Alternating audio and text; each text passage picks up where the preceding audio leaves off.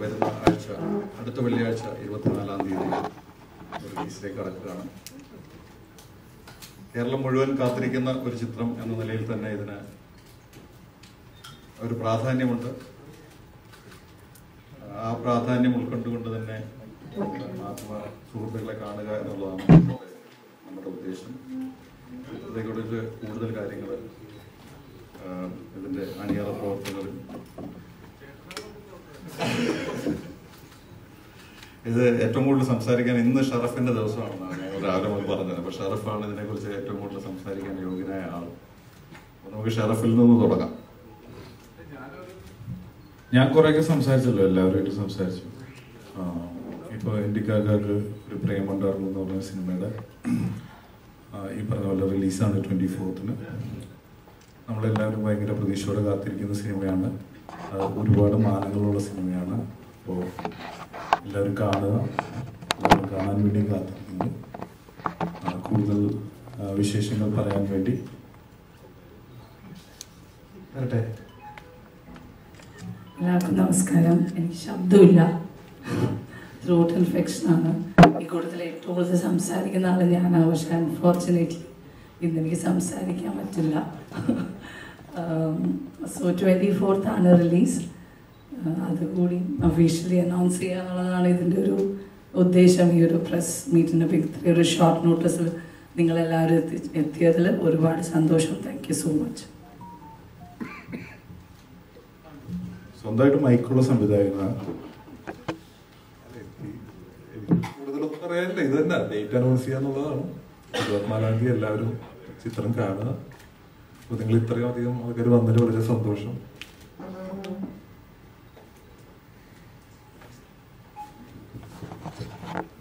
റിനീഷ് ചെറിയ പടയപ്പയാണ്, കാൽമ കാലം കയറ്റിയിരിക്കുന്നതാണ്.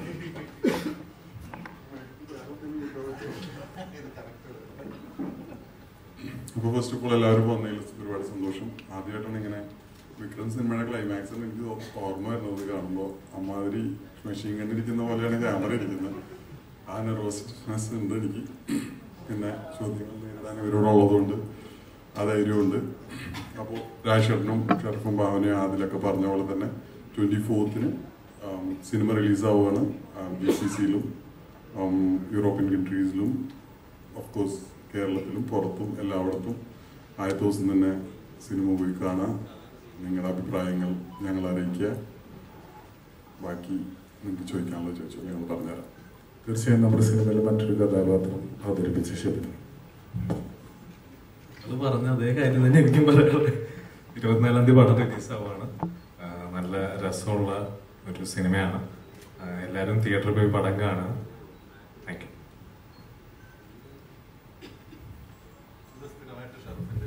ഇനിയും നിങ്ങൾ ചോദിക്കുമല്ലേ? അത് അങ്ങനെ ഒരു ഉണ്ടായ സിനിമയല്ല. ഭാവനയുടെ തിരിച്ചൊരു വരവിന് വേണ്ടി ഉണ്ടായ സിനിമയല്ല അത്. ഇത് ഞാൻ പേരും കൂടി ഷറഫിന്റെ അടുത്ത് ആദ്യം കഥ പറയുകയും പിന്നെ ഒരു റൊമാൻറ്റിക് സ്റ്റോറി പറഞ്ഞു. ആൾക്ക് ഇഷ്ടമായി. പിന്നെ ഇതിന്റെ നായിക ആര് വേണമെന്ന് ആലോചിക്കുകയുണ്ടായി. അപ്പൊ ഇതിലെ കഥാപാത്രത്തിന് ഏറ്റവും സ്യൂട്ടായിട്ടുള്ള ഒരാളെ തെരഞ്ഞുപിടിക്കുക എന്നുള്ളതായിരുന്നു നമ്മുടെ ഒരു മോട്ടീവ്. അപ്പൊ ഇതിലെ കഥാപാത്രം നമുക്ക് എല്ലാവർക്കും പരിചയമുള്ള, അന്ന് കുറച്ച് നാളായിട്ട് നമ്മൾ കാണാതെ ഇരിക്കുന്ന ഒരാളാണ് ഇതിന് ഏറ്റവും സ്യൂട്ടായിട്ട് വരുന്നത്. അപ്പൊ അങ്ങനെ ഒരു ഓപ്ഷൻ വന്നപ്പോൾ ഫസ്റ്റ് വന്ന മുഖം ഭാവനയുടേതായിരുന്നു. അപ്പൊ അത് അങ്ങനെ സംഭവിച്ചതാണ്. അല്ലാതെ തിരിച്ചുവരവിന് ഉണ്ടാക്കിയ സിനിമയല്ല. അത് തിരിച്ചുവരവായിട്ട് സംഭവിച്ച പടമാണ്.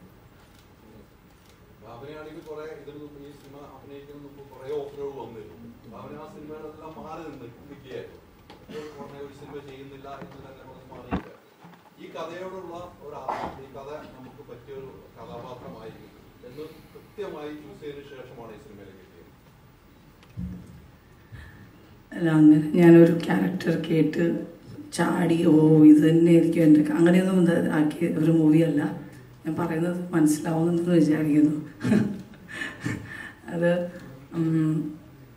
ഇത് കേട്ടിട്ടും ഞാൻ ഓക്കെ പറഞ്ഞിരുന്നില്ല. സബ്ജക്റ്റ് ഓഫ് കോഴ്സ് നല്ലതാണ്, ഒരു ഫീൽ ഗുഡ് സിമ്പിൾ മൂവിയാണ്.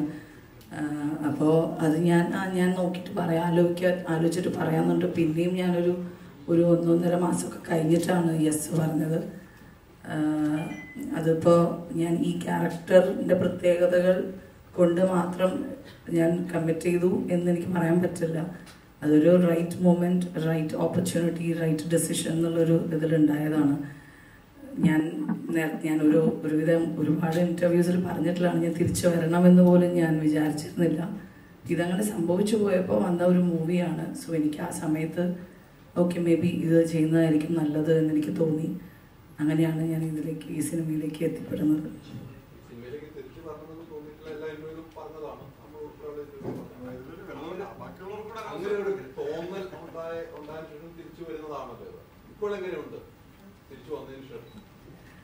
അതിപ്പോൾ 24-ാം തീയതി ഞാൻ തീരുമാനിക്കാം എങ്ങനെയുണ്ടോയെന്ന് എനിക്കറിയില്ല. ഞാനും മൂവി ഡബ് ചെയ്യുമ്പോൾ കണ്ടിട്ടേ ഉള്ളൂ, ബാക്കി എനിക്കറിയില്ല. സോ 24th റിലീസ് ആകുമ്പോൾ എനിക്ക് ഒരു ഫീഡ്ബാക്ക് കിട്ടുമല്ലോ എന്താവും എന്നുള്ളത്. ബിക്കോസ് സിനിമ എപ്പോഴും അങ്ങനെയാണ്, നമ്മൾ എത്ര ഹാർഡ് വർക്ക് ചെയ്തു, അല്ലെങ്കിൽ എത്ര നമ്മൾ അതിനെ സ്നേഹിച്ചു, എത്ര അതിൽ തമാശകളുണ്ടായി, ഇത്രയും ഫണ്ണായി നമ്മൾ വർക്ക് ചെയ്തു എന്നുള്ളതൊന്നും ഓഡിയൻസിന് അറിയേണ്ട കാര്യമില്ല. സിനിമ നല്ലതാണോ എന്ന് മാത്രമേ അവരറിയുള്ളൂ. അവർ സ്ക്രീനിൽ എന്താണോ കാണുന്നത് നോക്കിയിട്ടാണല്ലോ അവർ ജഡ്ജ് ചെയ്യുന്നത്. സോ 24th റിലീസ് ആവുന്നതിന് ശേഷം ഞാൻ തീരുമാനിക്കാം.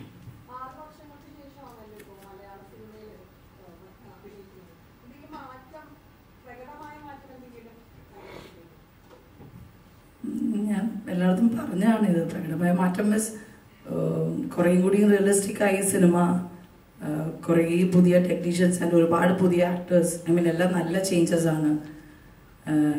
നമ്മുടെ മൂവി എനിക്ക് തോന്നുന്നു ഒരു പരിധി വരെ ഒരു ഹീറോ ഹീറോയിൻ വില്ലനിൽ ഒതുങ്ങി നിൽക്കുകയായിരുന്നു.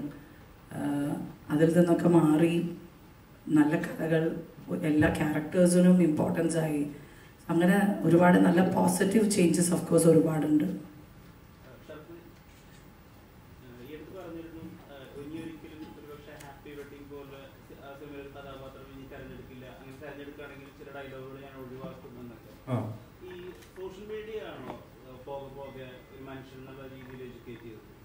തീർച്ചയായും എല്ലാവരെയും അങ്ങനെ തന്നെയാണെന്നാണ് ഞാൻ വിചാരിക്കുന്നത്. എന്താ വെച്ച് കഴിഞ്ഞാൽ കുറച്ചൊക്കെ നമ്മുടെ ഈ പൊളിറ്റിക്കൽ കറക്റ്റ്നെസ് എന്നൊക്കെ പറയുന്ന വിഷയങ്ങളിലുള്ള ചർച്ചകൾ, അതിനെ തുടർന്നുണ്ടാകുന്ന എഴുത്തുകൾ, അതിനോട് സമൂഹത്തിൽ ഉള്ളവരെ പ്രതികരിക്കുന്ന രീതി, കമൻറ്റുകൾ, ഇതെല്ലാം വായിച്ച് പൊതുവായിട്ട് നമുക്ക് മനസ്സിലായി എടുക്കുന്നതാണ്. എന്ന് വെച്ച് കഴിഞ്ഞാൽ ഇപ്പം അതിനു മുമ്പ് ഞാൻ മറ്റേ ആലുവ ചന്തയിൽ അക്രമിയൊന്നും അല്ലായിരുന്നു.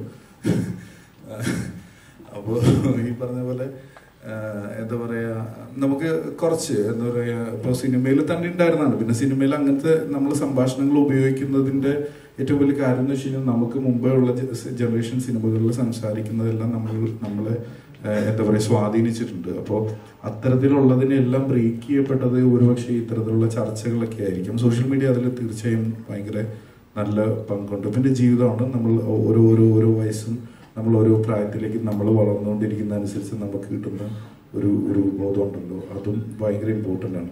ഹാപ്പി വെഡിങ്ങിൻ്റെ കാര്യം എന്ന് വെച്ചാൽ ഹാപ്പി വെഡിങ് എന്നെ സംബന്ധിച്ചിടത്തോളം എൻ്റെ കരിയറിൽ പ്രേമത്തിന് ശേഷം ഏറ്റവും ഗുണം ചെയ്ത സിനിമയാണ്. ഞാൻ ആ സിനിമയെയോ അല്ലെങ്കിൽ ആ ക്യാരക്ടറിനെയോ അല്ല പറഞ്ഞത്, അതിലെ കുറച്ച് ഡയലോഗുകൾ ഒഴിവാക്കിയിരുന്നെങ്കിൽ നല്ലതായിരുന്നു എന്ന് തോന്നിയിട്ടുണ്ട്. അത് ആ സമയത്തെ ചർച്ച ചെയ്യപ്പെട്ടിരുന്നതാണ്. പക്ഷെ ആ സമയത്ത് ശരിക്കും പറഞ്ഞു കഴിഞ്ഞാൽ ഒരു സിനിമ എങ്ങനെയെങ്കിലും വിജയിക്കുക എന്നുള്ളത് വലിയൊരു കാര്യമാണ്. അപ്പോൾ നമ്മൾ അതിലൊരു ഹ്യൂമർ ഉണ്ട്, അതിനും ചിരിക്കുന്ന ഒരു ക്രൗഡ് ഉണ്ട് എന്നുള്ള തിരിച്ചറിവിലായിരിക്കും ചിലപ്പോൾ ആ ഡയലോഗെല്ലാം എടുത്തത്. പക്ഷെ ഇനിയൊരു ക്രൗഡ് ഉണ്ട്, അത് ചിരിക്കും. പക്ഷെ അത് ഡയലോഗ് ശരിയല്ല എന്ന് തോന്നിക്കഴിഞ്ഞാൽ അത് ക്രൗഡ് ചിരിക്കേണ്ട, ഡയലോഗ് വേണ്ട എന്നുള്ള രീതിയിൽ തന്നെ മാറ്റും.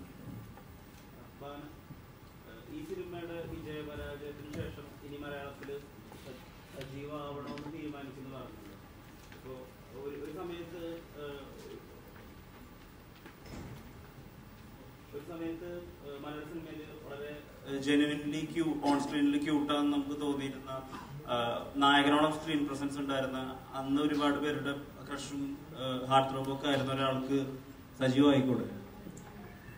അതിപ്പോൾ എൻ്റെ കയ്യിലല്ല. അത് ഞാനിപ്പോൾ നല്ല പ്രോജക്ട്സ് ആണെങ്കിൽ ഡെഫിനറ്റ്ലി ഞാൻ ചെയ്യുമ്പോൾ ഓൾറെഡി ഷാജി സാറിൻ്റെ ഒരു പ്രോജക്റ്റ് ചെയ്തുകൊണ്ടിരിക്കുകയാണ്. വേറൊരു പ്രോജക്റ്റ് ഞാൻ അനൗൺസ് ചെയ്തിട്ടുണ്ട്. സോ നല്ല പ്രോജക്റ്റ് വന്നാൽ ഞാൻ ഡെഫിനറ്റ് ആയിട്ടും ഞാൻ ചെയ്യും. പക്ഷേ നേരത്തെ ഞാൻ പറഞ്ഞ പോലെ സിനിമ നമ്മുടെ കയ്യിലല്ല, നമ്മൾ വിചാരിക്കുന്ന പോലെ ആയില്ല. ഇപ്പം നമ്മൾ ചെയ്യുമ്പോൾ എനിക്ക് നെക്സ്റ്റ് മൂവി ഞാൻ ചെയ്യുമോ എനിക്ക് കിട്ടുമോ എന്ന് എനിക്ക് അറിയണ്ടായിരുന്നില്ല. സോ ഞാൻ ഇത്രയും മൂവീസ് ചെയ്തു, ഇതൊന്നും എൻ്റെ മാത്രം കഴിവുകൊണ്ടാണെന്ന് ഞാൻ വിശ്വസിക്കുന്നില്ല. അതൊക്കെ സംഭവിച്ചു പോകുന്ന. സോ ഡെഫിനറ്റ്ലി നല്ല പ്രോജക്ട്സ് വരികയാണ്, എനിക്ക് ഇഷ്ടപ്പെടുമെങ്കിൽ തീർച്ചയായിട്ടും ചെയ്യും.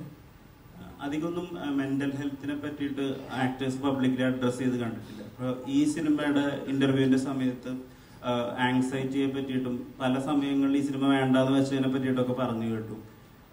ആങ്സൈറ്റി ഡിസോർഡേഴ്സിനെ എങ്ങനെയാണ് ഓവർകം ചെയ്തത്? അതിപ്പോഴും ഞാൻ ഓവർകം ചെയ്തിട്ടില്ല, അതുകൊണ്ട് എനിക്കൊരു സൊല്യൂഷൻ കറക്റ്റ് പറയാൻ അറിയില്ല.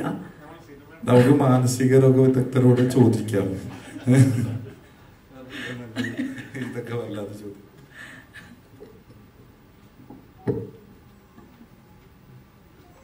ഈ സിനിമയുടെ റിവ്യൂവുമായി ബന്ധപ്പെട്ട് വലിയ ചർച്ചകൾ നടക്കുന്നുണ്ട്. റിവ്യൂ എടുക്കുന്നതുമായി ബന്ധപ്പെട്ട് സംഘടനകളെല്ലാവരും ചർച്ച നടത്തുന്ന ഒരു സ്ഥിതിയിലേക്ക് പോയിട്ടുണ്ട്. തിയേറ്ററിൽ നിന്ന് റിവ്യൂ എടുക്കരുത്, റിവ്യൂ എടുക്കരുത്, സിനിമയ്ക്ക് വളരെ ദോഷമാകുന്നു. എന്നാൽ നമ്മൾ കാണുന്ന ചെറിയ ചെറിയ സിനിമകൾ പോലും, താരങ്ങൾ പോലും ഇല്ലെങ്കിലും ആ സിനിമകൾ സൂപ്പർ ഹിറ്റ് അടിക്കുന്നുണ്ട്. ആ റിവ്യൂ എടുക്കുന്നത് കൊണ്ട് സിനിമയ്ക്ക് ഒരു പരാജയം വരുന്നുണ്ടോ? എന്താണ് അതിനെക്കുറിച്ച്? എനിക്ക് തോന്നുന്ന ഒരു കാര്യം വെച്ച് കഴിഞ്ഞാൽ, ഈ റിവ്യൂ എടുക്കുക എന്ന് പറയുന്നത് നമ്മൾ തിയേറ്ററിൽ പോയി നിന്നുകൊണ്ട് തിയേറ്ററിൽ നിന്നും ആൾക്കാരുടെ അഭിപ്രായം എടുക്കുക എന്ന് പറയുന്നത്. അപ്പോൾ ഇപ്പോൾ എന്ന് വെച്ച് കഴിഞ്ഞാൽ ഒരു തിയേറ്ററിൻ്റെ അകത്ത് കയറുന്ന ഫസ്റ്റ് ഷോയ്ക്ക് കയറുന്ന ആൾക്കാർ വരെ എങ്ങനെയുള്ള ക്രൗഡാണെന്ന് നമുക്ക് നിയന്ത്രിക്കാൻ പറ്റില്ല, അല്ലെങ്കിൽ അത് നമുക്ക് തീരുമാനിക്കാൻ പറ്റില്ല. അപ്പോൾ ഒരു സിനിമയുടെ ഒരു സിനിമയ്ക്ക് തീർച്ചയായും ഇവിടെ അങ്ങോട്ടും ഇങ്ങോട്ടുമുള്ള മത്സരങ്ങളുണ്ട്. അപ്പോൾ തീർച്ചയായും ഒരു സിനിമയുടെ ക്രൂ ഒരു ഫസ്റ്റ് ഷോയ്ക്ക് കയറുന്നത് വേറൊരു സിനിമയുടെ ആൾക്കാരാണെങ്കിലോ, അല്ലെങ്കിൽ അവരിറങ്ങി വരുമ്പോൾ പറയുന്ന കമൻറ്റോ, അത് ലൈവ് ആകുമ്പോഴെല്ലാം അതെല്ലാം ഭയങ്കര വൈരുദ്ധ്യമായിട്ടുള്ള കാര്യമായിരിക്കും ചിലപ്പോൾ സംഭവിക്കുന്നത്. വളരെ ലൈവാണ്, ഓർഗാനിക്കായിട്ട് നമുക്ക് തോന്നുമെങ്കിലും ചിലപ്പോൾ ഒരു സിനിമയ്ക്ക് ഒരേ ദിവസം റിലീസായ 2 സിനിമയിൽ ഒരു സിനിമയുടെ ഫസ്റ്റ് ഷോയ്ക്ക് വരുന്ന രണ്ടാമത്തെ സിനിമയുടെ ആവാനും അവർ വന്ന് മനഃപൂർവ്വം അങ്ങനെയുള്ള സംസാരിക്കാനും സാധ്യതയുണ്ട്. അത് റിവ്യൂ എന്ന് പറയുന്ന സിസ്റ്റത്തിലൂടെ അത് ഓർഗാനിക്കായിട്ട് സംഭവിക്കും. ജനങ്ങൾ ഇതെല്ലാം വിശ്വസിച്ച് പോവുകയാണ്. സോ ദാറ്റ് അങ്ങനെയുള്ള കാര്യങ്ങൾ ഇതിൻ്റെ അകത്ത് സംഭവിക്കുന്നുണ്ട്. ഒരിക്കലും ഈ റിവ്യൂ എന്ന് പറയുന്നതും നമ്മൾ ഈ ഫീഡ്ബാക്ക് എടുക്കുന്നതും സിനിമയ്ക്ക് ഗുണകരമല്ല എങ്കിൽ അതൊന്നും ആർക്കും ഗുണകരമല്ല. സിനിമയ്ക്ക് അത് മോശമായിട്ട് ബാധിക്കുന്ന ഒന്നും നല്ലതല്ല എന്നുള്ള അഭിപ്രായമാണ്.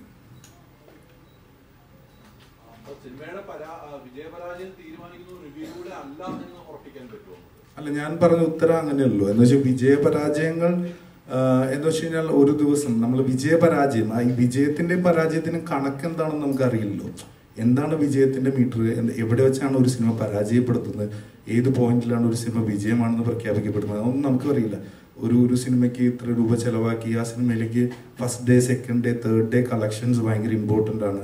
ആ ദിവസങ്ങളിൽ തന്നെ രാവിലെ തന്നെ ഒരു നെഗറ്റീവ് ന്യൂസ് വന്നു കഴിഞ്ഞാൽ ചിലപ്പോൾ ബാധിക്കാം. പിന്നെ യൂത്ത് ആയിട്ടുള്ള ആൾക്കാർ കയറുമ്പോൾ ചിലപ്പോൾ ഒരു ഫാമിലി സിനിമയെ അത് ചിലപ്പോൾ കുറച്ച് ഇതായിട്ട്, ഒരു ഫാമിലി ഡ്രാമയ്ക്ക് നമുക്ക് കുറച്ച് കാലമായിട്ട് ഒരു ഫാമിലി ഡ്രാമകളുടെ ഒരു വലിയ ഹിറ്റുകൾ സംഭവിക്കാത്തതിൻ്റെയും കാരണങ്ങൾ അത് തന്നെയാണെന്ന് എനിക്ക് തോന്നുന്നു. അപ്പോൾ അത് കുറച്ചും കൂടി എന്താ പറയുക, നിയന്ത്രിക്കപ്പെടേണ്ടതും ചിന്തിച്ച് ചെയ്യേണ്ടതുമാണ്. ഈ സിനിമയുടെ അകത്ത് അതിലൊരു നായികയുടെ സൈഡും കൂടി ഉള്ളതുകൊണ്ടാണോ ഭാവനയെ കാസ്റ്റ് ചെയ്തത്? ഇതില് കഥാപരമായിട്ട് എനിക്ക് കൂടുതൽ പറയാൻ പറ്റുന്നില്ല.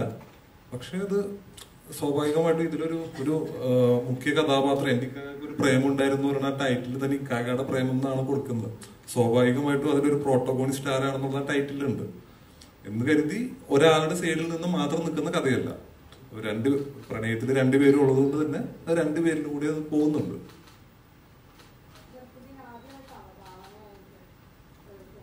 അതെല്ലാവർക്കും അറിയാവുന്നതാണെന്ന് തോന്നുന്നു. നല്ല എക്സ്പീരിയൻസ് ആയിരുന്നു. എന്ന് വെച്ച് കഴിഞ്ഞാൽ തീർച്ചയായും നമുക്കിപ്പോൾ അറിയാം, ഭാവന ഞാൻ ഇതിനു മുമ്പ് ഏതോ ഇന്റർവ്യൂവിൽ പറഞ്ഞിട്ടുണ്ടായിരുന്നു, ഭാവന ഒരു സെറ്റിൽ ഭയങ്കര അടിപൊളിയായിട്ടുള്ള ഒരാളാണ്. തീർച്ചയായും ആ പ്രതീക്ഷകളോടൊക്കെ തന്നെയാണ് നമ്മൾ പോയത്. അതുപോലെ തന്നെയായിരുന്നു ഭാവനയായിട്ട് വർക്ക് ചെയ്യാനാണെങ്കിലും. ഒരുപാട് സംസാരിക്കും. ഇന്ന് ശരിക്കും പറഞ്ഞു കഴിഞ്ഞാൽ ത്രോട്ടിനൊരു പ്രശ്നമുള്ള ആരുടെ കൂടെ, അല്ലെങ്കിൽ നിങ്ങളോട് ഏറ്റവും കൂടുതൽ സംസാരിക്കുന്നത് ഭാവന തന്നെയായിരിക്കും. ഭാവന അങ്ങനെ തന്നെയാണ്. ഒരുപാട് കഥകൾ പറയും, ഒരുപാട് നമ്മൾ മുതലുള്ള കഥകൾ നമ്മുടെ അടുത്ത് പറയും. അതിന് അങ്ങനെ എന്താ പറയുക, ഒരു സീനിയർ അല്ലെങ്കിൽ അങ്ങനെ സീനിയർ ആക്ടർ എന്നുള്ള ഒരു ഇതോ അല്ലെങ്കിൽ അങ്ങനെ ഇതൊന്നുമില്ല. ഒരുപാട് കഥകൾ പറയും. സിനിമയിൽ ഉണ്ടായിരുന്ന ഒരുപാട് സ്റ്റോറീസ് നമ്മുടെ അടുത്ത് പറയും. എല്ലാം കോമഡി ആയിരിക്കും. നമുക്ക് എല്ലാവർക്കും ചിരിക്കാൻ പറ്റും. നന്നായിട്ട് പ്രസന്റ് ചെയ്യാൻ കഴിവുള്ളതാണ്. ആദിലിനോടാണ്. ആദ്യത്തെ സംവിധാനമാണല്ലോ എഴുതിയിരിക്കുന്നതും അതിൽ തന്നെയാണ് എഡിറ്റ് ചെയ്തിരിക്കുന്നത്. 3 ടൈപ്പ് ഓഫ് ഒരു ഇതിലേക്ക് കടന്നു പോകുന്നുണ്ട്. ആ ഒരു അറ്റംപ്റ്റ് എങ്ങനെയായിരുന്നു? ബേസിക്കലി എഡിറ്റിംഗ് ഞാൻ ഇതിനു മുമ്പ് 2 സിനിമകൾ ചെയ്തിട്ടുണ്ട്. അപ്പോൾ അതെനിക്ക് അറിയാവുന്ന മേഖലയാണ്. എഴുത്ത് ഞാൻ ട്രൈ ചെയ്യുന്നുണ്ടായിരുന്നു. അപ്പോൾ അതും ഒരു പരിധി വരെ പരിചയം ഉണ്ടായിരുന്നു. സംവിധാനം തികച്ചും പുതിയൊരു അനുഭവമായിരുന്നു. അപ്പോൾ അത് ഞാൻ ഈ സിനിമയിൽ കൂടെ പഠിക്കുകയായിരുന്നു, അങ്ങനെ വേണം പറയാൻ. അപ്പോൾ അത് എനിക്കത് എല്ലാ സമയത്തും ഓക്യുപ്പൈഡ് ആയിരിക്കണം എന്നുള്ളത് ഒഴിച്ചു കഴിഞ്ഞാൽ ഭയങ്കര എൻജോയ് ചെയ്ത് ചെയ്യുന്ന പ്രോസസ്സാണ് അത്. അതിന്റെ എല്ലാ മേഖലയും കൂടെ ഇപ്പൊ കഴിഞ്ഞ ദിവസം അതിന്റെ മിക്സിങ്ങിലോട്ട് പോകുമ്പോൾ അതിന്റെ എല്ലാ മേഖലയും അത് ഞാനിതിന് പഠനമായിട്ടാണ് കാണുന്നത്. അപ്പോൾ അതൊരു നല്ല എക്സ്പീരിയൻസ് ആണ് അത്. ഫൈനൽ മിക്സ് കഴിഞ്ഞ് അതിൽ സിനിമ കണ്ടിട്ട് ഇന്നലെ വിളിച്ചിട്ടുണ്ടായിരുന്നു. നിങ്ങൾക്ക് വേണമെങ്കിൽ എൻ്റെ അഭിപ്രായം ചോദിക്കാം.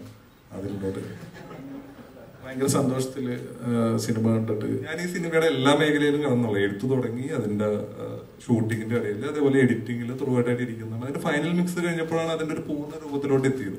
അപ്പൊ എനിക്ക് ഒരു ഞാൻ ചെയ്യുന്നതാണെങ്കിലും വളരെ ക്രിട്ടിസൈസ് ആയിട്ട് കാണുന്ന ഒരാളാണ്. എഡിറ്റർ ആയതിന്റെ ഒരു സ്വഭാവമാണ് അത്. അപ്പൊ അത് മിക്സ് ചെയ്ത് കഴിഞ്ഞപ്പോൾ ഭയങ്കര സന്തോഷം ഉണ്ടായിരുന്നു. ഞാൻ വിളിച്ച് പറഞ്ഞത്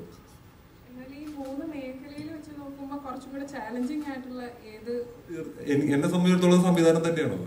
അത് മറ്റു 2 മേഖലയും എനിക്ക് കുറച്ചുകൂടി പേഴ്സണൽ ആയിട്ട്, എഡിറ്റിംഗ് എനിക്ക് ഒറ്റ റൂമിൽ ഇരുന്ന് ചെയ്യാൻ പറ്റുന്ന ജോലിയാണ്. എഴുത്തും അതിന് ഒറ്റയ്ക്ക് ഇരുന്ന് ചെയ്യേണ്ടതാണ്. സംവിധാനം എന്ന് പറയുന്നത് ക്രിയേറ്റീവിനേക്കാളും കൂടുതലായിട്ട് മനുഷ്യരെ ഓർഗനൈസ് ചെയ്യുന്ന ഒരുപാട് പേര് സംസാരിക്കുന്നത്. ഞാൻ ഒത്തിരി ഇൻട്രോവേർട്ട് ആയിട്ടുള്ള ഒരാളാണ്. അപ്പൊ അതുകൊണ്ട് എനിക്കത് ഭയങ്കര ചലഞ്ചായിരുന്നു അത്. അപ്പോൾ എഴുത്തും എഡിറ്റിംഗും എനിക്ക് വളരെ എപ്പോൾ വേണമെങ്കിലും അല്ലെങ്കിൽ വളരെ ഈസി ആയിട്ട് ചെയ്യാൻ പറ്റുന്നു. സംവിധാനം വളരെ എനിക്ക് ബുദ്ധിമുട്ടാണ്. ഞാനിപ്പോൾ പഠിക്കുന്നുള്ളൂ. ഞാൻ ചിലപ്പോൾ അടുത്ത സിനിമയിൽ കുറച്ചുകൂടി നന്നായിരിക്കും.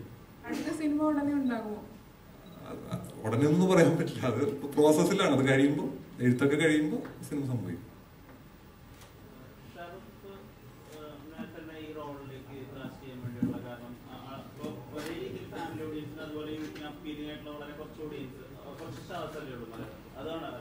എനിക്ക് അങ്ങനെ അറിയില്ല അത് എന്താണെന്നുള്ളത്. എനിക്ക് ആ സമയത്ത് വന്ന മുഖം ഷറഫിന്റെയാണ്. അതിനെനിക്ക് വേറെ ഓപ്ഷൻ ഒന്നും ഉണ്ടായിരുന്നില്ല. ഒരാൾ നോക്കിയിട്ട് രണ്ടാമത് അങ്ങനെയൊന്നും ആയിരുന്നില്ല. എനിക്ക് ഫസ്റ്റ് അത് വളരെ, പിന്നെ എന്തായാലും ഞാൻ സിനിമകൾ കണ്ടിട്ടുണ്ട്. അദ്ദേഹത്തിന്റെ വരത്തിനും മറ്റു സിനിമകളും നല്ല വെർസിറ്റൈലാണെന്ന് അറിയാം.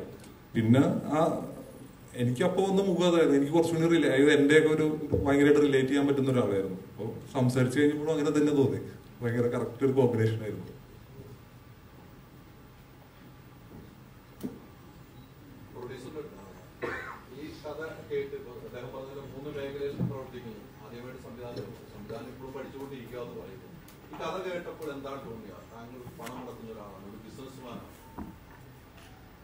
സത്യസന്ധമായി പറഞ്ഞാൽ കഥ ഞാൻ ഇതിൽ ജോയിൻ ചെയ്യുന്നവരെ കേട്ടിട്ടില്ല. ഇത് ഷൂട്ടിംഗ് തുടങ്ങുന്നതിന് 2 ദിവസം മുന്നെയാണ് റനീഷ് എന്നോട് വിളിച്ചിട്ട് ഇതിൽ ജോയിൻ ചെയ്യാൻ പറ്റുന്നത്. റനീഷ് ഞാനായിട്ട് നേരത്തെ പരിചയമുണ്ട്. പുഴു ഞങ്ങൾ ഒന്നിച്ച് ഉണ്ടായിരുന്നു. അപ്പോൾ റനീഷ് എന്നോട് ചോദിച്ചു ജോയിൻ ചെയ്യാൻ താല്പര്യമുണ്ടോ, ഇതാണ് ഇതിൻ്റെ സ്ട്രക്ചർ. ഞാനതിൻ്റെ 1 ലൈൻ പോലും കേൾക്കാതെയാണ് യെസ് പറയുന്നത്. കാരണം ഒറ്റ കാരണമേ ഉള്ളായിരുന്നു, ഷറഫിന് വിരോധം തോന്നില്ല. അല്ല, ഭാവന എന്നൊരു ഫാക്ടർ മാത്രമാണ് എന്നെ ഈ സിനിമയിലേക്ക് കൊണ്ടുവന്നത്. അതിൻ്റെ ഒരു ഞാനൊരു പൊളിറ്റിക്സിൽ ആക്റ്റീവായിരുന്ന ഒരാളാണ്, അല്ലെങ്കിൽ ഇപ്പോഴും പൊളിറ്റിക്സ് മനസ്സിൽ സൂക്ഷിക്കുന്ന ഒരാളാണ്. എൻ്റെ മനസ്സിൽ ഉണ്ടായിരുന്ന ഒരേ ഒരു പൊളിറ്റിക്സ് അത് തന്നെയാണ്. ഭാവന തിരിച്ചു വരുന്നു എന്നത് മാത്രമാണ്. അതുകൊണ്ട് സിനിമാക്കാരനല്ല, രാഷ്ട്രീയക്കാരനാണ്. അങ്ങനെയുമാണ്. ഞാൻ ഹൈദരാലിയൊക്കെ ഒന്നിച്ച് വർക്ക് ചെയ്തിട്ടുണ്ട്. അപ്പൊ അതും ജേർണലിസ്റ്റും കൂടിയാണ്. അല്ല, അത്തരമൊരു അതൊരു ഇപ്പൊ പറഞ്ഞ പോലെ താങ്കൾ അതിനെ കുറിച്ച് ചിന്തിച്ച് തന്നെയാണ് ഭാവന എത്തിയപ്പോൾ തന്നെ താങ്കൾ കഥ പോലും കേൾക്കാതെ ഇതിൽ കൈ കൊടുക്കുന്നത്. അപ്പൊ ഒരു ബിസിനസ് മെന്റാലിറ്റി ഉണ്ടായിരുന്നു. നമ്മളെല്ലാത്തിലും ബിസിനസ് കണ്ടിട്ടല്ലല്ലോ ജീവിക്കുന്നത്. എന്നെ സംബന്ധിച്ച് ഞാനല്ല, തീർച്ചയായിട്ടും അല്ല. ഇതിനകത്ത് നമുക്ക് അഫോർഡ് ചെയ്യാൻ പറ്റുന്ന ഒരു ലോസ് അത് മനസ്സിൽ കണ്ടിട്ടായിരിക്കും ഒരാൾ ഒരു സിനിമ ചെയ്യാൻ ഇറങ്ങുന്നതെന്നാണ് എൻ്റെ വിശ്വാസം. ഞാനങ്ങനെയാണ്. അപ്പോൾ ഈ ഒരു പ്രോസസ്സിലേക്ക് ഇറങ്ങുമ്പോൾ ഈ ഒരു സിനിമയ്ക്ക് ഏറ്റവും കൂടുതൽ എൻ്റെ ലൈഫിലെ എനിക്ക് അഫോർഡ് ചെയ്യാൻ പറ്റുന്ന ഒരു എമൗണ്ട് എൻ്റെ മനസ്സിലുണ്ട്. അങ്ങനെ ആയിരിക്കും നമ്മൾ ചെയ്യുന്നത്. കാരണം എല്ലാ സിനിമയും വിജയിക്കും എന്ന് പറഞ്ഞ് നമുക്ക് ഇറങ്ങാൻ പറ്റില്ല. പക്ഷെ ഇത് കണ്ടു കഴിഞ്ഞ് ഇപ്പം ഞാൻ ഉറപ്പിച്ചു പറയുന്നത്, എനിക്ക് അങ്ങനെ ഒരു ഭീതിയില്ല. ഞാൻ വളരെ റിലാക്സ്ഡ് ആണ്.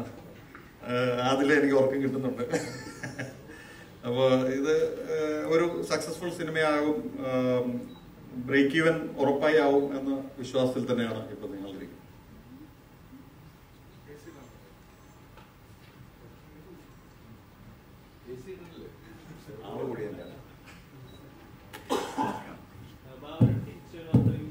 സ്ട്രോങ് ആയിട്ടൊരു പൊളിറ്റിക്കൽ സ്റ്റേറ്റ്മെന്റ് ആണ് സാർ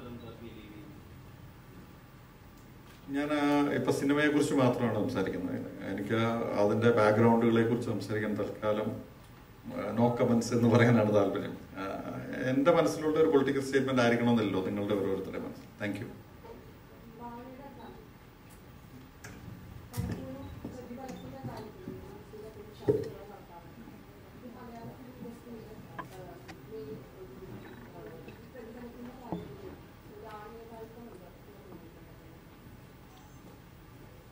ബേസിക്കലി ഒരു സ്റ്റാർ കോട്ട് ചെയ്യുമ്പോൾ പൈസ സാലറി പറയുന്നത് അവരുടെ മാർക്കറ്റ് വാല്യൂ വെച്ചിട്ടാണ്. അവരുടെ ഒരു പോസ്റ്ററിൽ ഒരു ഫോട്ടോ ഉണ്ടെങ്കിൽ ആൾക്കാർ തിയേറ്ററിൽ വരുമോ, അല്ലെങ്കിൽ അവരെ വെച്ച് പടം ചെയ്ത ഡിസ്ട്രിബ്യൂഷൻ ഉണ്ടാവോ, ഓഡിയൻസ് എത്ര റീച്ച് ആവും എന്നുള്ളൊരു മാർക്കറ്റ് വാല്യൂ എന്നുള്ളൊരു സംഭവം വെച്ചിട്ടാണ് എല്ലാവരുടെയും പൈസ അല്ലെങ്കിൽ സാലറി തീരുമാനിക്കപ്പെടുന്നത്. കഴിഞ്ഞ അവരുടെ ഒരു മൂവി എത്രത്തോളം ലാഭമുണ്ടായിരുന്നു എന്നുള്ള ഒരു സംഭവം. സോ ബേസിക്കലി അത് നമ്മുടെ ഇൻഡസ്ട്രി എന്നല്ല, പൊതുവേ cinema industry based on heroes ആണ്. അതൊരു റിയാലിറ്റി നമ്മൾ അക്സെപ്റ്റ് ചെയ്തേ പറ്റൂ. പക്ഷേ ഒരുപാട് മാറ്റങ്ങൾ നമ്മുടെ ഇൻഡസ്ട്രിയിൽ വന്നുകൊണ്ടിരിക്കുകയാണ്. അതിപ്പോൾ ഒരു ലേഡി ആക്ട്രസ് ആണെങ്കിലും ആക്ടറാണെങ്കിലും അവരുടെ മൂവി ഹിറ്റാണെങ്കിൽ അവർക്കൊരു മാർക്കറ്റ് വാല്യൂ ഉണ്ടെങ്കിൽ ഓഫ്കോഴ്സ് അവർക്ക് പൈസ ചോദിക്കാം. അപ്പോൾ അത് വേണമെന്ന് വെച്ച് ഹീറോസിന് ഇത്ര ഞങ്ങൾ കൊടുക്കും, ഹീറോയിൻസ് ഞങ്ങൾ ഇത്രേ കൊടുക്കുള്ളൂ എന്ന് അങ്ങനെ വേണമെന്ന് വെച്ച് തീരുമാനം ഉണ്ടാവുന്നതല്ല. അവർക്കൊരു മാർക്കറ്റ് വാല്യൂ നോക്കി ഉണ്ടാവുന്നൊരു തീരുമാനമാണ് പൈസ എന്ന് പറയുന്നത്. സോ ഒരു ഫീമെയിൽ ആർട്ടിസ്റ്റിനെ വെച്ച് പടം ചെയ്താൽ ഞങ്ങൾക്ക് പ്രോഫിറ്റ് ഉണ്ട്. അവരെ വെച്ച് പടം ചെയ്താൽ ആ പടം ഓടും, അല്ലെങ്കിൽ ഞങ്ങൾക്ക് അതിൽ ഓഡിയൻസ് അതിലേക്ക് വരുന്നുണ്ടെന്ന് പറയുമ്പോഴാണ് ഒരു മാർക്കറ്റിംഗ് അവിടെ നടക്കുന്നത്. അങ്ങനെ പ്രൂവ് ആയി കഴിഞ്ഞാൽ ഡെഫിനറ്റ്ലി ഹീറോയിൻസിന് പൈസ കൂടുതൽ ചോദിക്കാവുന്ന നമ്മൾ കണ്ടുകൊണ്ടിരിക്കുകയാണ് വരുന്ന മാറ്റങ്ങളൊക്കെ. സോ അതൊരു മെയിൽ ഡോമിനൻസി എന്നൊന്നുമില്ല അതൊരു മാർക്കറ്റ് വാല്യൂ ആണ്. അതാണെങ്കിലും പെണ്ണാണെങ്കിലും അവരെ വെച്ച് പടം ചെയ്താൽ പടം ഓടുന്നുണ്ടെങ്കിൽ ഡെഫിനറ്റായിട്ട് അവർക്ക് പൈസ ചോദിക്കാം.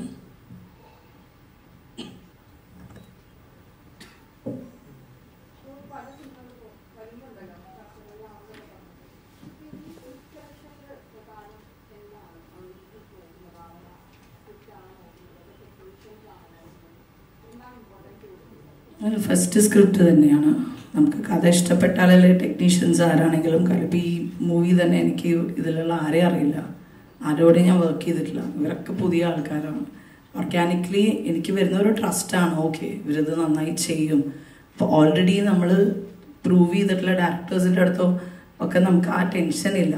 ഇപ്പോൾ ഒരു പുതിയ ഒരാൾ വരുമ്പോൾ നമ്മൾ സ്ക്രിപ്റ്റ് തന്നെയാണ് ചൂസ് ചെയ്യുക. പക്ഷെ സെയിം ടൈം ഒരു എക്സ്പീരിയൻസ്ഡ് ഡയറക്ടർ വന്നാലും സ്ക്രിപ്റ്റ് കേട്ടിട്ട് ഇഷ്ടപ്പെട്ട് അല്ലെങ്കിൽ ആ ക്യാരക്ടറായിട്ട് ഇഷ്ടപ്പെട്ട് ഓക്കെ ഇതെനിക്ക് ചെയ്യാൻ തോന്നുന്നുണ്ട് എന്ന് പറയുമ്പോഴാണ് നമ്മൾ ഓക്കെ പറയുന്നത്. സോ ഡെഫിനറ്റ്ലി സ്ക്രിപ്റ്റ് തന്നെ പ്രയോറിറ്റി, സ്ക്രിപ്റ്റ് തന്നെ ഫസ്റ്റ് ഫാക്ടർ.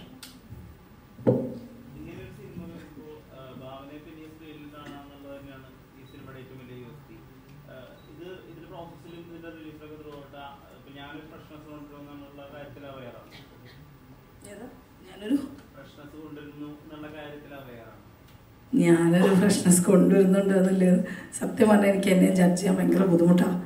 എനിക്കൊരു പെർഫോമൻസ് കണ്ടിട്ട് ഞാനിതിൽ നന്നായി ചെയ്തിട്ടുണ്ട്, അല്ലെങ്കിൽ ഞാനിവിടെ എനിക്ക് എൻ്റെ കാര്യത്തിൽ ജഡ്ജ് ചെയ്യാൻ വളരെ മോശമാണ്. അതുകൊണ്ട് ഞാൻ എൻ്റെ ഭാഗത്തു നിന്ന് അവകാശങ്ങളൊന്നും ഉന്നയിക്കുന്നില്ല. ഐ തിങ്ക് ഓഡിയൻസ് കണ്ടിട്ട് തീരുമാനിക്കേണ്ടി വരും. ഇത് സത്യം പറയുകയാണെങ്കിൽ കമ്മിറ്റ് ചെയ്യുമ്പോൾ എനിക്ക് ഇത്രയും ഒരു ടെൻഷൻ ഉണ്ടാവുമെന്ന് ഞാൻ വിചാരിച്ചിട്ടുണ്ടായിരുന്നില്ല. മേ ബി ബിക്കോസ് ആ ഭാവന തിരിച്ചു വരുന്നു എന്നുള്ളൊരു ഇതിങ്ങനെ കണ്ട് എനിക്ക് തന്നെ ഒരു അയ്യോ എന്നുള്ളൊരു ടെൻഷൻ എവിടെയൊക്കെയോ കിടക്കുന്നുണ്ട്. സോ ഇത് ഞാൻ തിരിച്ചു വന്ന് ഞാൻ ഇവിടെ ഇതോടെ ഒരു കലക്കുന്നുള്ള സംഭവത്തിലൊന്നുമല്ല. സോ ഇതൊരു കൊച്ചു സിനിമയായിട്ട് കാണണം. It's A simple feel good film. അതിൽ ഞാൻ അഭിനയിച്ചു എന്നല്ലോ, ഞാൻ തിരിച്ചു വന്ന് ഞാനിവിടെ അങ്ങനെ ഒരു ഇതിൽ അങ്ങനെ കാണുമ്പോൾ എനിക്ക് ടെൻഷനാണ്. സോ ഐ ഹോപ്പ് അങ്ങനെ ഒരു എക്സ്പെക്ടേഷൻ ഞങ്ങൾ മീറ്റ് ചെയ്യുന്നു, ഞങ്ങൾ പ്രതീക്ഷിക്കുന്നു.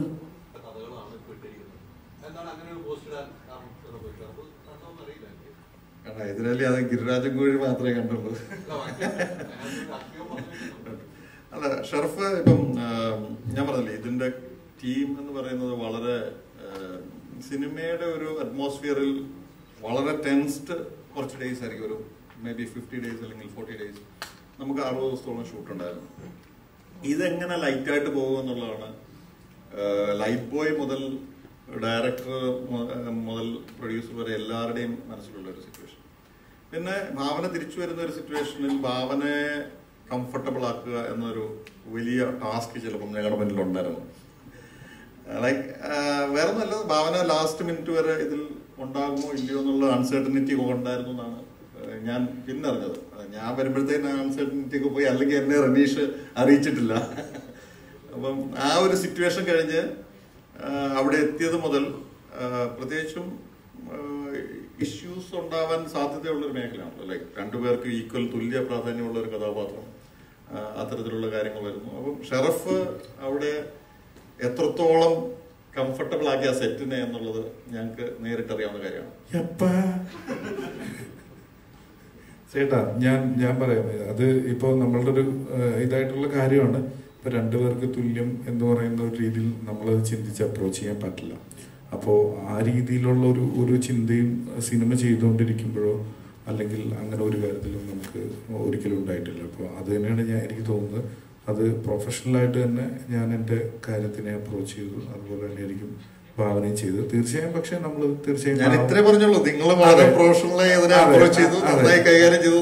അതെ തീർച്ചയായും. പക്ഷെ ഭാവന വന്നതിൽ നമുക്ക് ഭയങ്കര സന്തോഷമുണ്ട്. ഇപ്പൊ ഞാൻ ആദ്യമൊക്കെ റനീഷിന്റെ അടുത്ത് സംസാരിക്കുമ്പോൾ നമ്മൾ ആ സെക്യൂരിറ്റി, സിനിമയ്ക്ക് വേണ്ട സെക്യൂരിറ്റിനെ കുറിച്ചൊക്കെ പറയുമ്പോൾ 2 പേരുണ്ടോ, 2 പേര് പറ്റില്ല, അവർ 8 പേരുണ്ടോ എന്ന് പറയുന്ന അവസ്ഥയിലാണ് നമ്മൾ സിനിമയുടെ. കാരണം നമ്മൾ അത്രയും നോക്കുന്നുണ്ടായിരുന്നു. കാരണം നമുക്ക് അറിയില്ല എന്താണ് എങ്ങനെയാണെന്നുള്ള കാര്യം അറിഞ്ഞൂടെ. എന്നെ സംബന്ധിച്ചിടത്തോളം എനിക്കും അതിന്റെ എന്താ പറയാ ഒരു പരിധി വരെ ഞാനും എക്സൈറ്റഡ് ആണെന്നുള്ള പോലെ തന്നെ ടെൻഷനുമായിരുന്നു.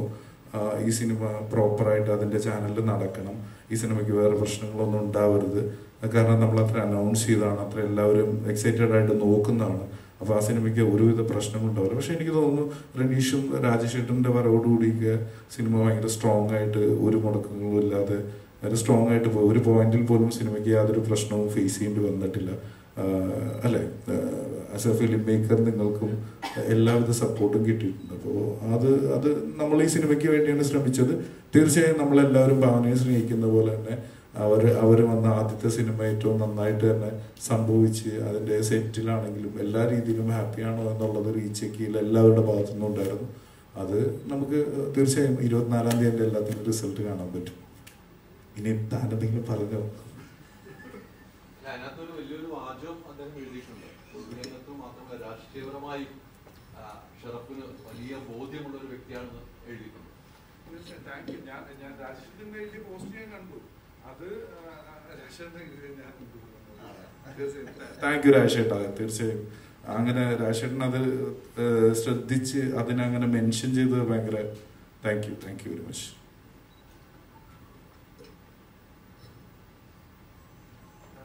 ഹൈദരാലി കൊത്തുന്നില്ല. ഹൈദരാലി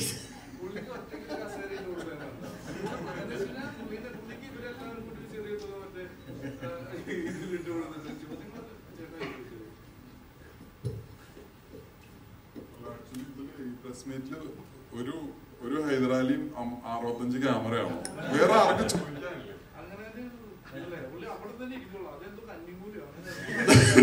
ഞാൻ നേരത്തെ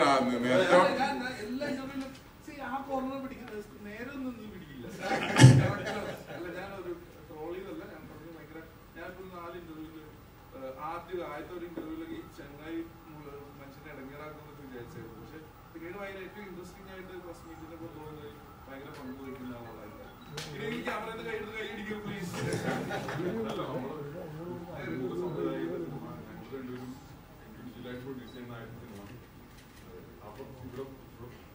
ബാക്കിയുള്ളവർക്ക് അവസരം കൊടുക്കാൻ ഞാൻ പറഞ്ഞ ഹൈദരാലിയോട് ചോദ്യമില്ല. വൈൻഡപ്പ് ചെയ്യാം. പ്രിയനോട്ടത്തിലാണ് എന്നുള്ള സിനിമയ്ക്ക് ശേഷം നായകനായിട്ട് സിനിമകൾ തിരഞ്ഞെടുക്കുന്നത്. അപ്പോൾ എന്താണ് ഒരു ഗ്രാഫ് എന്നുള്ള രീതിയിൽ, നടൻ എന്നുള്ള രീതിയിൽ മെച്ചപ്പെടണോ, സ്റ്റാർ എന്നുള്ള രീതിയിൽ കുറച്ച് മാർക്കറ്റ് വാല്യുള്ള സ്റ്റാർ ആവണോ, എന്താ മൈൻഡിൽ പോകുന്നത്? സിനിമ എപ്പോഴും ചെയ്തുകൊണ്ടിരിക്കാൻ പറ്റണം, അതൊരു കാര്യമാണ്. സ്റ്റാർ എന്നുള്ളതിനുപരി ഞാൻ ഇതിനു മുമ്പും പറഞ്ഞിട്ടുണ്ട്, ഒരു സിനിമയിലെ നായക കഥാപാത്രത്തിനാണ് ഒരു സിനിമയിൽ ഞാൻ കണ്ടിടത്തോളം, ഞാൻ മനസ്സിലാക്കിയെടുത്തോളം ഏറ്റവും അഭിനയ സാധ്യതയുള്ളത്. തീർച്ചയായും നമ്മളിപ്പോൾ കണ്ടുകൊണ്ടിരിക്കുന്ന ഒരു നമുക്ക് അഭിനയ സാഹിത്യമുള്ള കഥാപാത്രങ്ങളോട് ഇഷ്ടമാണ്. പക്ഷെ ചില സിനിമകളിൽ ചെറിയ കഥാപാത്രങ്ങളും ഒരു സീനിൽ തന്നെ കഥാപാത്രങ്ങളുടെയൊക്കെ പെർഫോമൻസുകളും ഭയങ്കര ഇതാണ്. പക്ഷെ നമ്മൾ കൺസിസ്റ്റന്റ് ആയിട്ട് സിനിമയിൽ ചെയ്തു പോകാൻ വേണ്ടി ശ്രമിക്കുമ്പോൾ ഒരുപക്ഷെ നായക കഥാപാത്രങ്ങൾ കിട്ടുക എന്ന് പറയുന്നത് ഭയങ്കര വലിയ കാര്യമായിട്ടാണ് എനിക്ക് തോന്നുന്നത്. അത് അതിന്റെ ഗ്രാഫ് എന്താണെന്നോ അതിന്റെ ഇത് എങ്ങനെ പോകുന്നു എന്നുള്ളത് ഭയങ്കര കാര്യമായിട്ട് നോക്കുന്നില്ല. സക്സസ് വരെയും ശ്രമിച്ചുകൊണ്ടിരിക്കുക, അല്ലെങ്കിൽ നമുക്ക് ഇഷ്ടപ്പെടുന്ന നമ്മൾ വളരെ സംതൃപ്തിയിലെത്തുന്ന മൊമെന്റ് വരെ ഇങ്ങനെ തന്നെ പോവുക എന്നുള്ളതാണ് ശ്രമിച്ചുകൊണ്ടിരിക്കുന്നത്.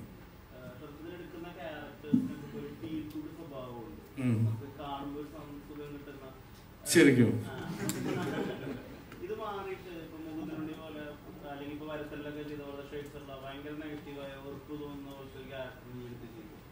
ചെയ്യുന്നോ? ഞാൻ ചെയ്തുകൊണ്ടിരിക്കുകയാണ് അല്ലേ, റോങ് ക്യാരക്ടറാണ് ചെയ്തുകൊണ്ടിരിക്കുന്നുണ്ട്. അപ്പൊ എന്താന്ന് വെച്ച് കഴിഞ്ഞാൽ കലവനിൽ അംബരീഷ് പുരി പോലെ ഒരു സാധനം പിടിക്കുന്നത് കാര്യമായിട്ട്. ഞാൻ പറഞ്ഞതെന്ന് വെച്ച് കഴിഞ്ഞാൽ അങ്ങനത്തെ സിനിമ ഇപ്പൊ നിങ്ങൾ പറയുന്ന, നിങ്ങൾ ചിന്തിക്കുന്ന ആ പോയിന്റിൽ തന്നെ ഞാനും ചിന്തിക്കുന്നുണ്ട്. ശരിക്കും നമുക്ക് ഫീഡ്ബാക്ക് വരുന്നുണ്ട്. നിങ്ങളെ പോലെ തന്നെയുള്ള കുറെ കൂട്ടുകാർ നമുക്കുണ്ട്. ഫീൽ ഗുഡുകൾ ഇനി അധികം ഇത് ചെയ്ത് ഫീൽ ഗുഡ് എന്ന് പറയുന്നത് ഒരു പരിധി വരെ സേഫ് ആവുന്ന ഒരു കാര്യമാണ്. എന്ന് വെച്ച് കഴിഞ്ഞാൽ ഫീൽ ഗുഡ് ഫാമിലി ഡ്രാമാസ് എന്ന് പറയുന്നതിന് അതിൻ്റെ ഒരു സേഫ് സ്വഭാവമുണ്ട്. ആ സിനിമയ്ക്ക് ഒരു ആ സിനിമ എപ്പോഴും പ്രൊഡ്യൂസേഴ്സിനെ കുറച്ചും കൂടി ഇത് ചെയ്യുന്ന സിനിമകളാണ്. നായകനായിട്ട് എനിക്കൊരു വേറൊരു ടൈപ്പ് ഓഫ് സിനിമ പെട്ടെന്ന് ഒരു ആക്ഷൻ സിനിമയൊന്നും ഞാൻ പോവില്ല, കാരണം അത് ഭയങ്കര റിസ്ക് ഉള്ള കാര്യമാണെന്ന് എനിക്ക് തോന്നുന്നുണ്ട്. അപ്പം ഞാൻ മറ്റുള്ള സിനിമകളിൽ എനിക്ക് അങ്ങനെ മറ്റുള്ള ക്യാരക്ടേഴ്സിൽ അങ്ങനത്തെ മറ്റുള്ള സിനിമകളിൽ അങ്ങനത്തെ ക്യാരക്ടേഴ്സ് കിട്ടുമ്പോൾ ഞാൻ തീർച്ചയായും തേടിപ്പോയി ചെയ്യാറുമുണ്ട്. അത് ഇപ്പോൾ നിങ്ങൾ പറഞ്ഞ അതേ പോയിന്റിൽ നിങ്ങൾ ചിന്തിച്ചുകൊണ്ടിരുന്നപ്പോൾ ഞാൻ ചെയ്തുകൊണ്ടിരിക്കുന്നത് എന്നുള്ളതാണ് സത്യം. തന്റെ ശബ്ദം പോയോ?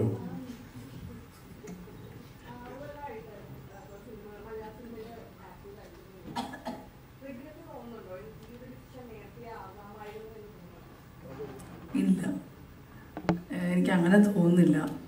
എനിക്കിപ്പോഴും ചില സമയത്തൊക്കെ എനിക്കറിയില്ല ഞാൻ റൈറ്റ് ഡിസിഷൻ തന്നെയാണ് എടുത്തത് സത്യം പറഞ്ഞാൽ. ഐ മീൻ ചില സമയത്ത് എനിക്ക് തോന്നും ഇനി വേണ്ട ഞാൻ മാറി നിൽക്കാൻ, ചില സമയത്ത് തോന്നും എന്തിനാ മാറിയിരിക്കണേ. സോ ഇതിങ്ങനെ ഒരു കോൺഫ്ലിക്റ്റ് ഓഫ് ഒരു ഇതിലിങ്ങനെ മൈൻഡിൽ ഇപ്പോഴും പോയിക്കൊണ്ടിരിക്കുന്ന ഒരു കാര്യമാണ്.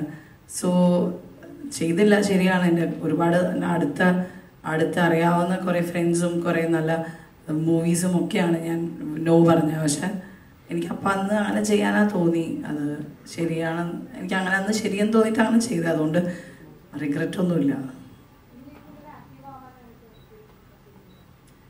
നല്ല പ്രോജക്ട്സ് വന്നാൽ, നല്ല ക്യാരക്ടേഴ്സ് വന്നാൽ ഡെഫിനറ്റ്ലി.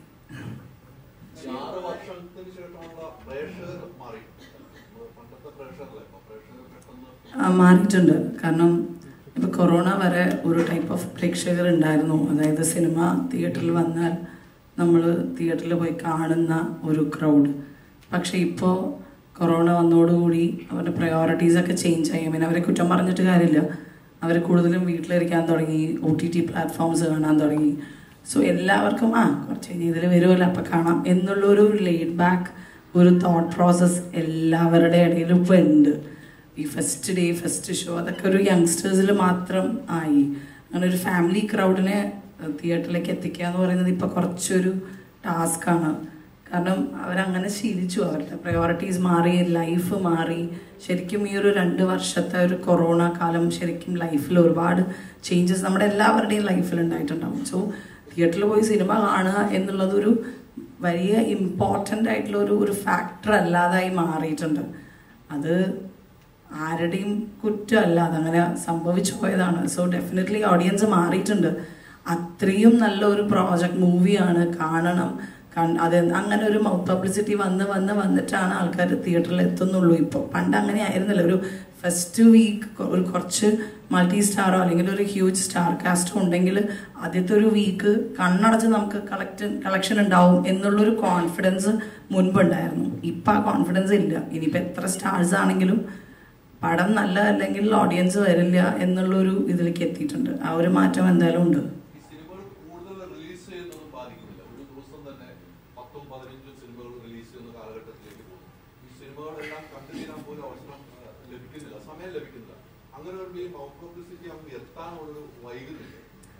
അല്ല, പക്ഷെ നമ്മൾ അങ്ങനെ വിചാരിക്കുന്നുണ്ട്. Number of movies of course കൂടിയിട്ടുണ്ട്, ശരിയാണ്. പക്ഷെ നമ്മൾ നോക്കുമ്പോൾ ഇപ്പോൾ ഒരു 5 പടം റിലീസായാൽ ചിലപ്പോൾ ഒരു പടം അതിന് ഹിറ്റ് ആവുന്നുണ്ട്.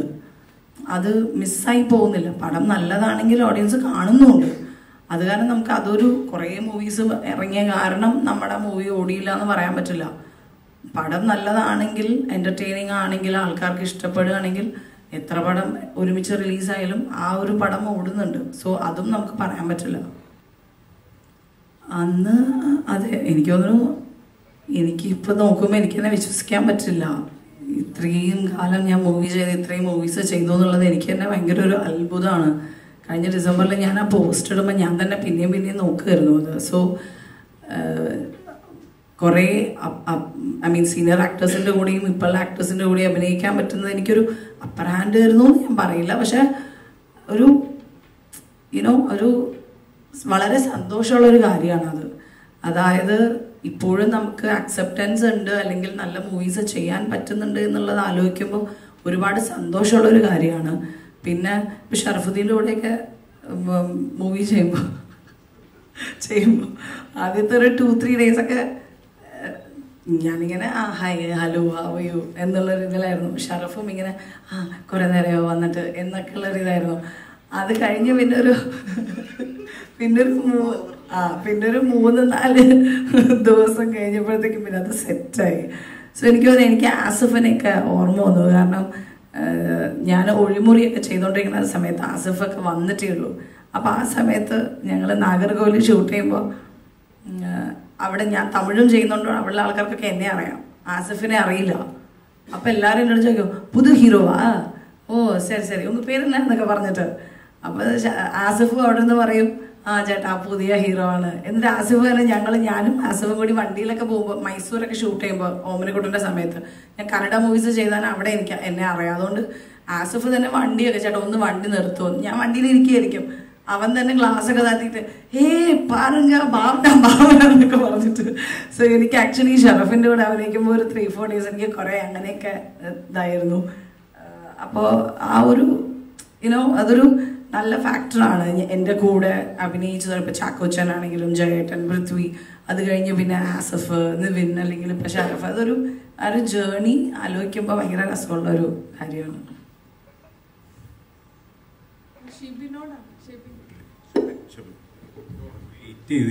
എന്നെ മാത്രം മൈൻഡ് ചെയ്തില്ല. മലയാളത്തില് കുറച്ച് 3-4 പടങ്ങൾ ചെയ്തിട്ടുണ്ട്. കുറച്ച് സിനിമകൾ, ഇപ്പോൾ ഭീഷ്മപർവം പോലുള്ള സിനിമകൾ നോട്ടഡ് ആണ്.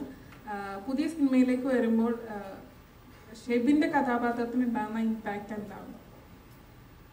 ഇപ്പോൾ ഇതില് എൻ്റെ ക്യാരക്ടറിന്റെ പേര് ജംഷദ് എന്നാണ്. ഞാനപ്പം റെനിഷിക്കനെയും രാജശേഖരനൊക്കെ പരിചയപ്പെടുന്നത് പുഴുവിന്റെ സെറ്റ് വെച്ചിട്ടായിരുന്നു. അപ്പം തന്നെ എൻ്റെ അടുത്ത് ഇങ്ങനെ സൂചിപ്പിച്ചിട്ടുണ്ടായിരുന്നു ഇങ്ങനെ ഒരു സിനിമയുണ്ട്. പിന്നെ കുറച്ച് നാൾ കഴിഞ്ഞപ്പോൾ എൻ്റെ അടുത്ത് ഇതിൻ്റെ കഥ പറഞ്ഞു. അപ്പം എനിക്ക് കഥ ഭയങ്കര ഇൻട്രസ്റ്റിംഗ് ആയിട്ട് തോന്നി. അതോടൊപ്പം ഭാവന ചേച്ചിയും ഷറഫയ്ക്കും ഉണ്ടെന്ന് പറഞ്ഞു. അപ്പം അത് വീണ്ടും ഭയങ്കര സന്തോഷം തരുന്ന കാര്യമായിരുന്നു. എൻ്റെ ക്യാരക്ടർ എനിക്ക് എന്താ പറയുക, ഭയങ്കര ഇൻട്രസ്റ്റിംഗ് ആയിട്ട് തോന്നി. എനിക്ക് ഭയങ്കരമായിട്ട് കണക്ട് ചെയ്യാൻ പറ്റി. അപ്പോൾ ഈ സിനിമയിൽ ഇങ്ങനെ ഇതിനെ എനിക്കൊന്ന് ഭാവന ചേച്ചി ഇന്റർവ്യൂസിലൊക്കെ പറഞ്ഞിട്ടുണ്ട്, നമ്മുടെ എക്സ് ഫാക്ടർ എന്നൊക്കെ പറഞ്ഞിട്ടുണ്ടാവുമല്ലോ, അല്ലെ? പറഞ്ഞില്ലായിരുന്നു? പറഞ്ഞിട്ടുണ്ട്. അപ്പോൾ അതെ, പഴയ കാമുകി അല്ലെങ്കിൽ കാമുകൻ, അങ്ങനത്തെ കുറെ കാര്യങ്ങളൊക്കെ കണക്ട് ചെയ്യുന്നുണ്ട്. ഭയങ്കര രസമായിട്ട് എനിക്കത് തോന്നി. എനിക്കും അത് കുറെ കാര്യങ്ങൾ കണക്ട് ചെയ്യാൻ പറ്റി. അപ്പം എനിക്ക് നല്ല രസമായിട്ട് തോന്നി. അതുകൊണ്ട് തന്നെയാണ് ഞാൻ എൻ്റെ ഭാഗമായത്. അതൊക്കെ തന്നെ. അതിലോടാണ് ഇത് കഥ ശരിക്കും ഒരു ലവ് സ്റ്റോറി ആണല്ലോ പറയുന്നത്. അപ്പം എഴുതിയിട്ടുണ്ട്. എന്തെങ്കിലും ലൈഫിൽ എന്തെങ്കിലും ഒരു പാർട്ട് അല്ലെങ്കിൽ ഒരു റിയൽ ഇൻസിഡന്റ് ഈ സിനിമയിൽ ഉണ്ടായിട്ടുണ്ട്? തീർച്ചയായിട്ടും. അത് എനിക്ക് തോന്നുന്നത് എഴുത്തുകാരെല്ലാവരും അവരുടെ പേഴ്സണൽ ലൈഫ് എവിടെയെങ്കിലും ടച്ച് ചെയ്യുന്നുണ്ട്. ഇത് കുറച്ച് കൂടുതലുണ്ടെന്ന് തോന്നുന്നു. അവിടെ എസ് പറഞ്ഞതുകൊണ്ടാന്ന് തോന്നുന്നു. അത്ത കഥ എന്ന് പറഞ്ഞു ഉണ്ട്. റിയൽ ലൈഫിൽ നിന്ന് കുറച്ച് ഉണ്ട്, കുറച്ചധികം ഉണ്ട്.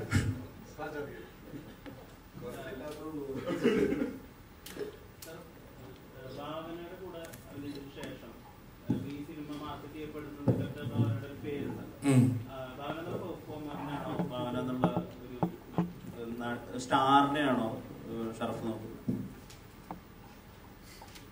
എനിക്കെന്തൊരു ഞാനാ പറയാ, പിന്നെ തന്നെ കാര്യം ഇതുകൊണ്ടാണ്.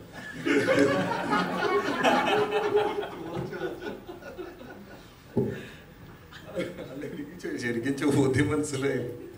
ഇപ്പൊ കൂടെ അഭിനയിച്ചതിന് ശേഷം നമുക്ക് ഒരാളെ പറ്റിയിട്ടൊരു അയാളുടെ ഒരു കാലിബറിനെ പറ്റിയൊരു ധാരണ വരുമല്ലോ നമുക്ക്.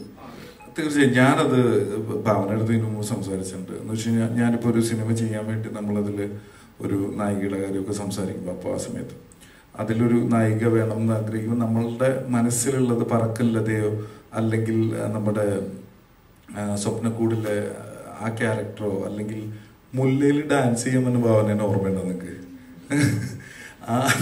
അതെല്ലാം അല്ല ഞാൻ പറഞ്ഞത് അത് അങ്ങനെ ചെയ്യുന്ന അതേ ദിവസം അല്ലെങ്കിൽ അതേ വർഷം തന്നെ വേറൊരു സിനിമയിലൂടെ നമ്മളെ ചിലപ്പോൾ ഒരു ദൈവനാമത്തിലൊക്കെ ചെയ്ത് ഞെട്ടിച്ച ഭാവന എന്ന് പറയുന്ന ആക്ട്രസ് ഭയങ്കര ഇൻട്രസ്റ്റിംഗ് ആണ്. സ്റ്റാർ എന്നുള്ള രീതിയിൽ നമ്മൾ അതിനെ ഇത് ചെയ്യുന്നില്ലെങ്കിൽ പോലും ആസ് എ ആർട്ടിസ്റ്റ് ഭയങ്കര റെസ്പെക്ട് ചെയ്യുന്ന ഒരാളാണ്. ഓക്കെ അല്ലേ? അപ്പൊ തീർക്കല്ലേ? എന്താ ഇതിലേക്ക് ഇങ്ങനെയൊക്കെയാണ് നിൽക്കുന്നത്. ഈ ആംഗിളിൽ നിന്ന് പറഞ്ഞാൽ തൊടുത്താലോ?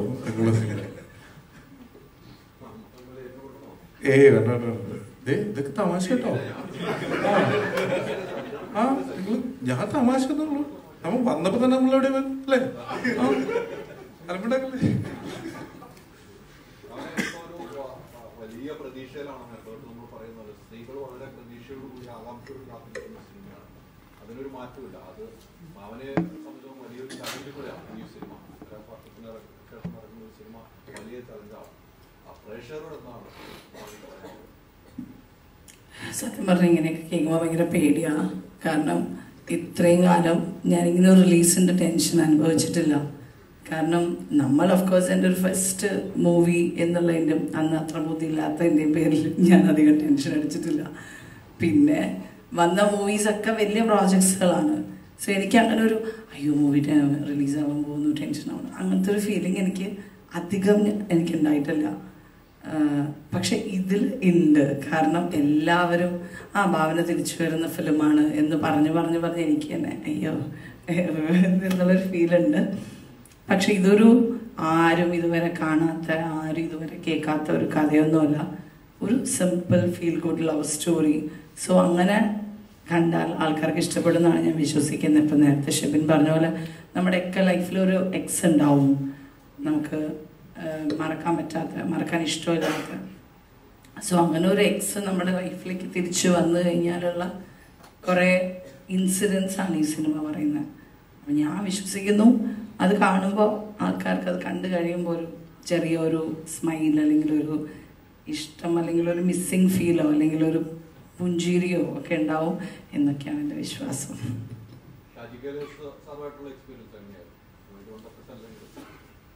ഷാജിസാറായിട്ടുള്ള എക്സ്പീരിയൻസ് ഞാൻ ഓൾറെഡി ചിന്താമണി കൊലക്കേസ് ചെയ്തിട്ടുള്ള സമയത്ത് ചിന്താമണി ചെയ്യുമ്പോൾ എനിക്ക് ഫസ്റ്റ് കുറച്ച് ദിവസം ഭയങ്കര ടെൻഷനായിരുന്നു. കാരണം ഇതൊക്കെ ഞാൻ ഹണ്ടൻ്റെ പ്രൊമോഷനിൽ പറയാൻ വേണ്ടി വെച്ചിരിക്കുന്ന കാര്യങ്ങളാണ്. പക്ഷെ അത് ആ സമയത്ത് ഞാൻ മാറി ഓരോ ഷോട്ട് ചെയ്യുമ്പോൾ മാറിയിരിക്കുമ്പോൾ ഷാജി സാറ് വിളിച്ച് 2-3 ദിവസം കഴിയുമ്പോൾ വിളിച്ചു പറഞ്ഞു ഇതിൻ്റെ മാറിയിരിക്കണം നീ ഇവിടെ വന്നിരിക്കുമെന്ന് പറഞ്ഞിട്ട്. അപ്പോൾ എനിക്ക് ഓക്കെ. കാരണം ആള് ചെയ്ത് വെക്കുന്ന പടങ്ങളൊക്കെ കണ്ട് ഞാനും വിചാരിക്കും ഭയങ്കരമായിട്ട് വഴക്ക് പറയുന്ന, ഭയങ്കര മാസ് ഡയലോഗൊക്കെ അടിച്ച് വഴക്ക് പറയുന്ന ഒരാളായിരിക്കും എന്നൊക്കെ വിചാരിച്ച് ഇങ്ങനെ പേടിച്ച്. പക്ഷെ അങ്ങനെയൊന്നും അല്ല, ആൾ ഭയങ്കര ഫ്രണ്ട്ലിയാണ്. സോ ഇത്രയും കാലം കഴിഞ്ഞ് നമ്മൾ ഈ മൂവി ചെയ്തപ്പോൾ എനിക്ക് തോന്നുന്നു ആൾ കുറേയും കൂടിയും ഫ്രീ ആയി, കുറേയും കൂടിയും ഫ്രണ്ട്ലി ആയി, കുറേയും കൂടിയും ചെറുപ്പമായി. എനിക്ക് അങ്ങനെ തോന്നി. കാരണം എന്നിട്ട് പറയുകയും ചെയ്തോ, ഒരു ചിന്താമണീനെ പറ്റി ഞങ്ങൾ കുറേ കാര്യങ്ങൾ ഇങ്ങനെ ഡിസ്കസ് ചെയ്തുകൊണ്ടിരിക്കുകയായിരുന്നു ആ ഷൂട്ട സമയത്തൊക്കെ, അന്ന് ഉണ്ടായ കാര്യങ്ങളുമൊക്കെ. Nice experience.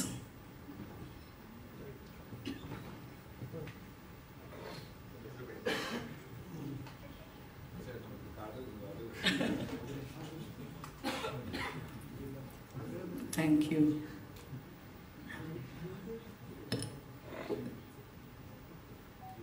മറ്റേ മംഗളം